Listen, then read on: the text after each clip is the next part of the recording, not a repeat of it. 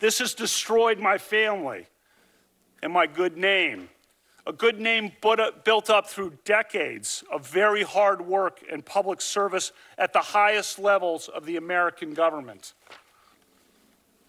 This whole two-week effort has been a calculated and orchestrated political hit, fueled with apparent pent-up anger about President Trump and the 2016 election, fear that has been unfairly stoked about my judicial record, revenge on behalf of the Clintons, and millions of dollars in money from outside left-wing opposition groups.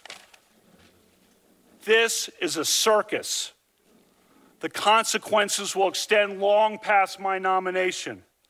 The consequences will be with us for decades.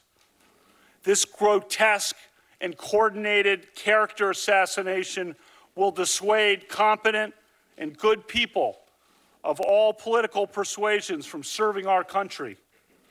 And as we all know, in the United States political system of the early 2000s, what goes around comes around.